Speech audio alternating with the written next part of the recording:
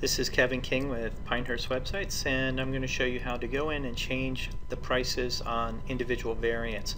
So if we look at a product on the website, you can just go to the website and you can see that these products have variants, and so this is the size right here, and then there's a drop down for different sizes, and as you change the size on the variant, the price up top will change. So if we go to 12-inch, it changes to 80, and 14-inch changes to 85.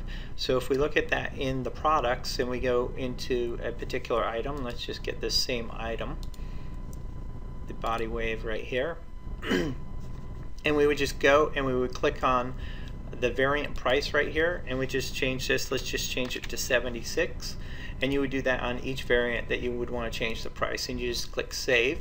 So now if we refresh this item right here, we'll see that if we go down to the 10-inch, it's now $76. So that's how you change the price on the variants, and that's all you need to do. This has been a tutorial from Pinehurst Websites. If you have any questions, please feel free to contact me at pinehurstwebsites.com. Thanks for tuning in.